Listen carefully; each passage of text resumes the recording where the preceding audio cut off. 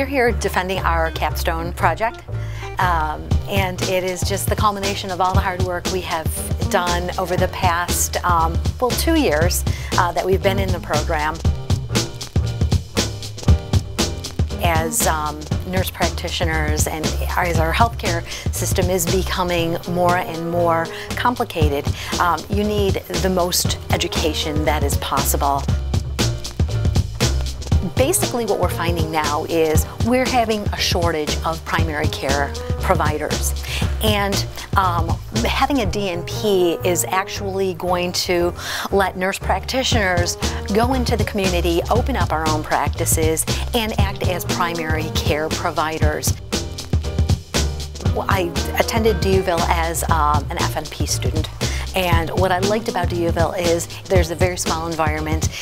You get to know your professors, you have access to them. The most important thing I learned was self-confidence and also how to do research, how to be a leader.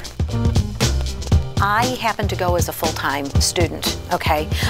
But you can go as a part-time student. Yes, I am married. I have a family. I have 2 girls. I work, and I attended DUville. But you know what? The thing is, I wanted this, and I wanted this so much that I made it work.